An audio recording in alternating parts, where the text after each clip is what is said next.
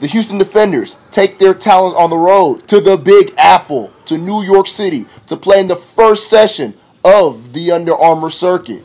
The Houston Defenders go 2-2 overall in the Under Armour circuit for the weekend, led by junior forward Miller Kopp, who averages a league-leading 21 points per game, also picking up offers from University of Miami of Ohio and Northwestern. Miller Kopp comes from Basketball University, and he explains his transition to playing for the Houston Defenders and being a leader and taking more responsibility. Coach Harrison, he's been great just for me.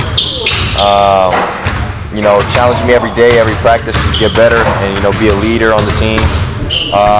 From BU to the Defenders, I just thought it was a better fit. Sometimes change is good. I think it was definitely a good move for me.